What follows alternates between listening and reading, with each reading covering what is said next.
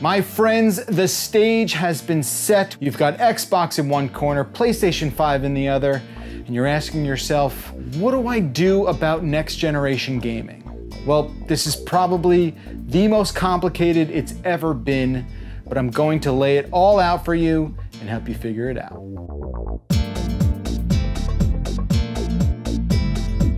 Now that we have pricing for both the PlayStation 5s and the Xboxes, it's time to unpack the whole situation and really lay it all out there. Should you buy a new console? Should you wait?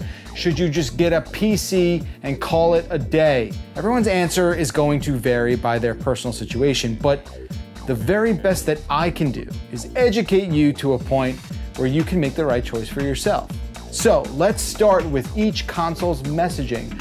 For Microsoft, it's been made very clear that this next line of Xboxes is hyper-focused on games as a service, specifically Game Pass. This monthly subscription will get you access to not just Microsoft first-party games the same day they're released, but also over 100 legacy titles to boot.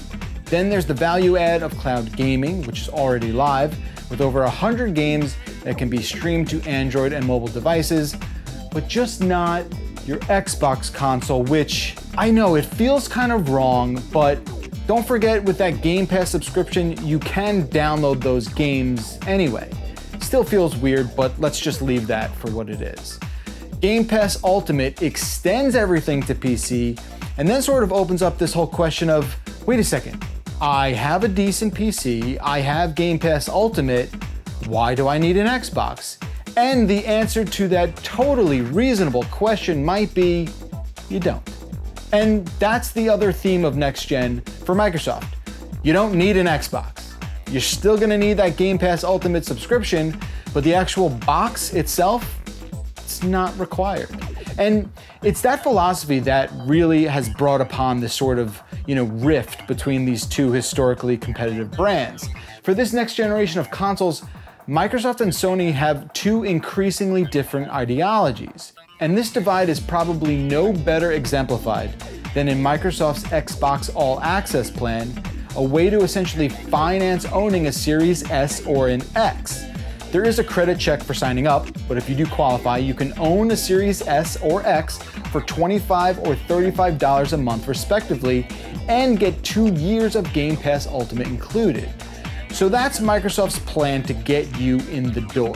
But let's talk about Sony's messaging. Over the last 6 months, it feels like they've doubled down on the notion that PlayStation is a generational console, meaning if you want to play the new and shiny games, you gotta buy a new machine. And that still feels mostly accurate, though there's been a slight walk back if you consider the new information that Spider-Man and Horizon Forbidden West are both getting PS4 releases in addition to their PS5 releases. Sony calls this a move in a way to support the PS4 community as they transition to next gen when they're ready. Okay, but it's also clear that Microsoft's concentration on bolstering Xbox's value proposition has made a tangible impact. The introduction of the PlayStation Plus collection is that, and it's a direct response to Game Pass even if it doesn't match Game Pass's perks like day one releases. We don't know a whole lot of the fine details about PlayStation Plus collection, and odds are if you owned a PS4, you probably purchased a good amount of those games. But if for some reason you skipped over this generation, there is an impressive list of PS4 exclusives and others really to hold you over on PS5 until the real heavy hitters start to arrive. So where does this leave us?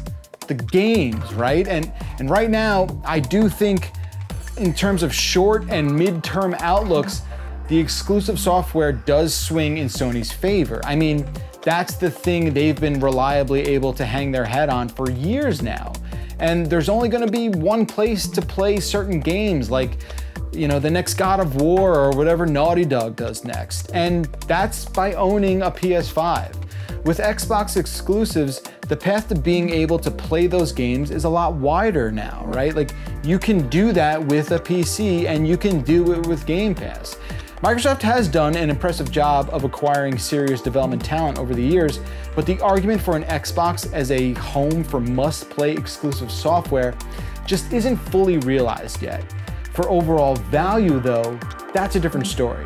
When it comes to value, at $299, it is really tough to argue against Xbox Series S being the best deal to be had out of the gate.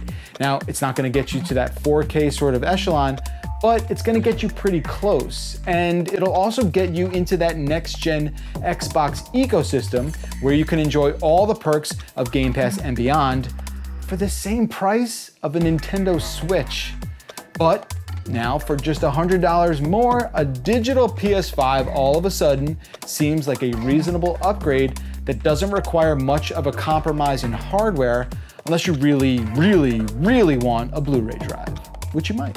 And if you really want to compare the hardware specs of the PS5 and the Xbox Series X, you'll find pros and cons on either side of that chart. If you are buying a console specifically for the amount of teraflops, you're doing it the wrong way. Specs are one thing, but until we're able to compare multi-platform games side by side, there's not a whole lot to argue about. And sometimes console exclusives look better than multi-platform games, right? I mean, multi-platform games didn't really look good on PS3, but those exclusive titles were out of control. Bottom line, it's too early to tell. Both consoles are going to get you to 4K up to 120 Hz and support for ray tracing technology. Whether or not you have the display for that stuff is on you. Okay, let's take a step back for a bit of a recap, right? Okay, so you have Xbox, more economical, seemingly better value, and it's all about Game Pass. The consoles will have backwards compatibility with some Xbox One and some other legacy Xbox games. PlayStation 5. Slightly more of an initial investment, but more traditional and arguably stronger console exclusives, and what appears to be a solid chunk of PS4 backwards compatibility. But there may be other reasons you pick one console over the other, right? You might decide based on what your friends have or will buy, even though the rise in cross-platform gaming makes this less of a deal breaker. And of course, we can't ignore the timely release of NVIDIA's new powerhouse GPU, the RTX 3080, which, judging from early reviews, is as impressive as we all hoped it would be. Yes, it's a more expensive investment, but with a decent PC, you've unlocked all of the Xbox exclusives that are going to come out. And with something like a 3080 in your machine, you're going to see performance that these consoles will just not be able to reach. I know, this is a lot to consider, it's confusing, but put it this way, the advice I have for the average person weighing their options for next gen is just wait. Just wait a little bit even. I mean, wait to see where we are at the start of 2021. How are multi-platform games performing on each console? What is the core console experience like?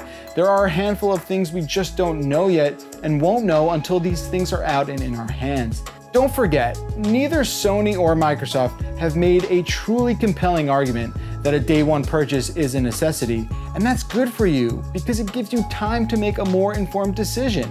Now, of course, I realize this is not a cut and dry situation. There are more variables to consider, and I'm sure there's going to be impactful information that trickles out between now and November.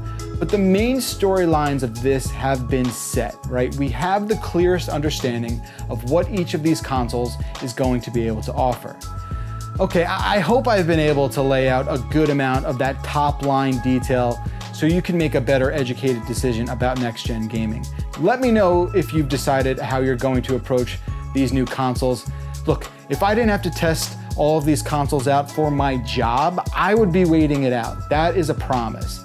And for my colleagues and friends that I've talked to that are in a situation where they can afford whatever they want, they say they're going to be going with a decent PC and a PS5. Well, and a Switch, of course, because they're not monsters.